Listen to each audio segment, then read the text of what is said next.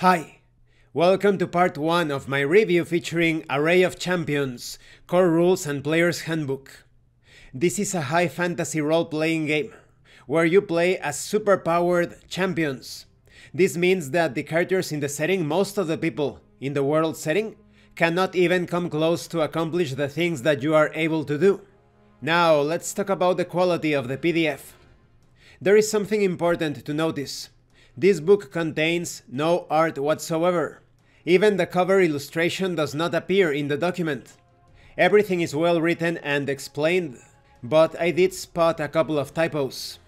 The background, the layout, shows this texture reminiscent of a papyrus or ancient document, so it feels like you are reading some sort of grimoire or something. The organization is good, and this is great because this is a 534 pages document. In general, I would say that the quality is decent, but lackluster in a few ways. Concerning the lack of illustrations, there are no fonts or typography that bring out the excitement of the setting, no colorful titles and such, and there is no character sheet, so you will have to create your own. Also worth considering is that the document has hyperlinks in the table of contents, but no bookmarks. Now let's talk about the contents. First, you have an introduction to what this game is, alongside a preface that shares some of the thoughts behind the design process. Let's talk about the setting. 10,000 years ago, the sentient races of the material planes banded together for the third and final time in recorded history. Collectively known as the Santerans, they presented a unified force and defeated the bane of existence, known as the Atlassians. While many fought bravely, victory would not have been possible if it were not for the champions, individuals who had awoken their inner heroic spirit. A traumatizing event. The strength of the heroic spirit sears the mind and the soul of their host, extinguishing all skills that the heroic spirit deemed unnecessary. In exchange, the heroic spirit grants the champion great power. If cultivated, this power can surpass that of any other being on the material plane. Time is oft the death of wisdom, and even the long-lived and immortal races grow arrogant. The web of intrigue between nations grows.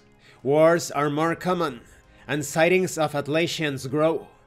To combat the growing chaos, the world will need more than a mere hero. It will need an array of champions. So what does this game have to offer? Engaging tactical combat. A 6-phase combat round, unlike any other role-playing game, enabling a variety of unique, flavorful and interesting actions for players to perform. The initiative system minimizes downtime.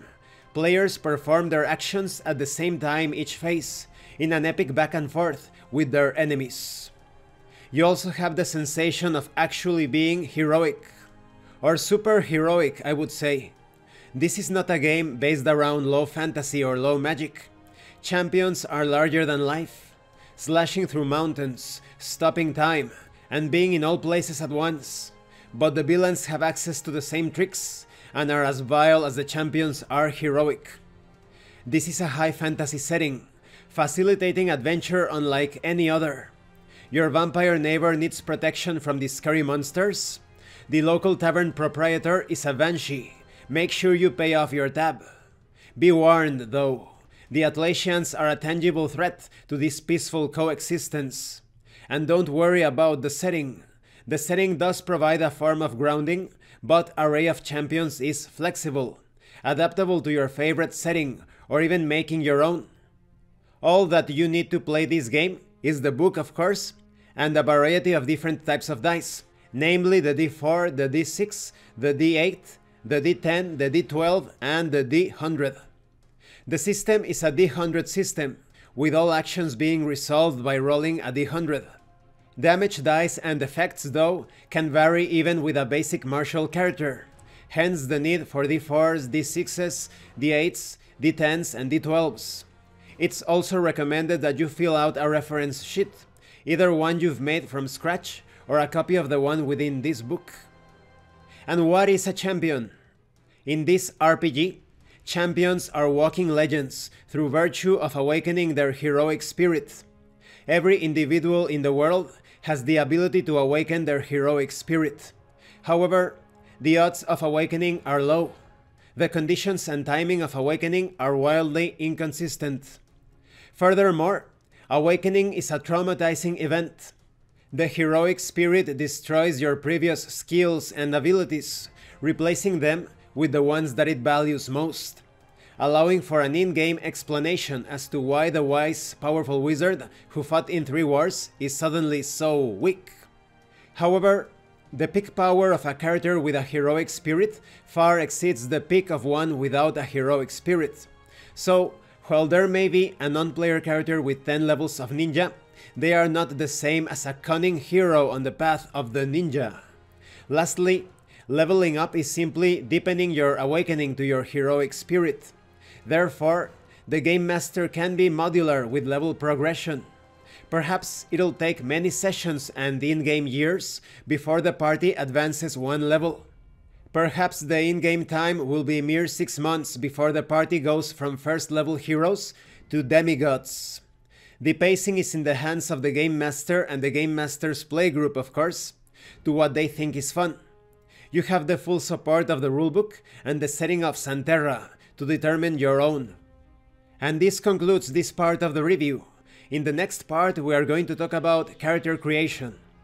So this is a very high fantasy and high powered setting. The characters are exceptional. If you have played games such as Exalted, it has a similar feel to it. But there are many mysteries concerning the Atlassians and the heroic spirit. The way that this spirit removes all of your skills and knowledge previously obtained through hard work is quite disturbing to say the least. But the tradeback is incredible, super heroic, perhaps godly power. Thank you for watching this part of the review, and thank you for your likes and your comments. If you have any questions or comments, please let me know. And thank you so much to those of you that are going the extra mile to support the channel. If anyone else wishes to further support the channel, the information on how to do that will be in the description below. Once again, thank you, and see you later.